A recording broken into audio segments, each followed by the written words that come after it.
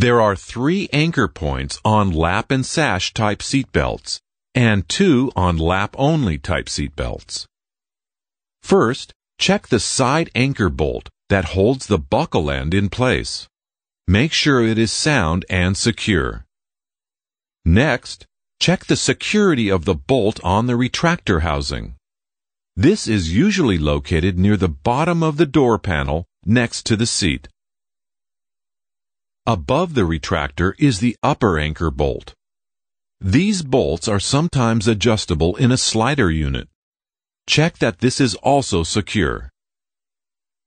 Examine the seatbelt material to see if there is any fraying or excessive wear. Check the seatbelt label for an expiry date.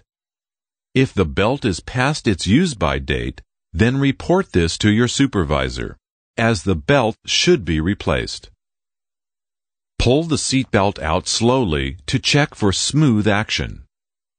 There should not be any sticking, which might indicate a faulty retractor.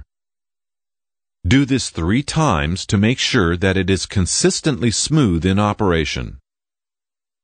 Pull the seatbelt out quickly to see that it locks and releases.